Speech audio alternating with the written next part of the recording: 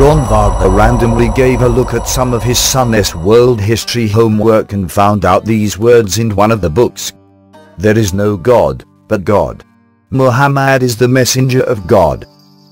He kept on looking and saw an Islamic packet that required his son, or all students, to actually make a prayer rug and try it.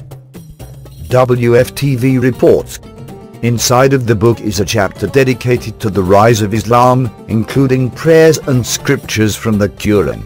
What's more disturbing for Wagner is that the first 100 pages discussing Judaism and Christianity are missing.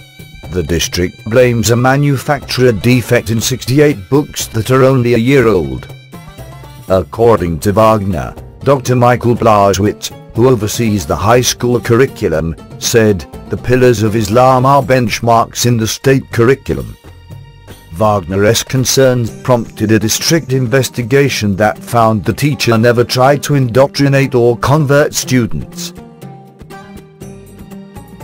Subscribe to us on YouTube, Facebook and Twitter. You can visit us on www.therealthingmean.webs.com.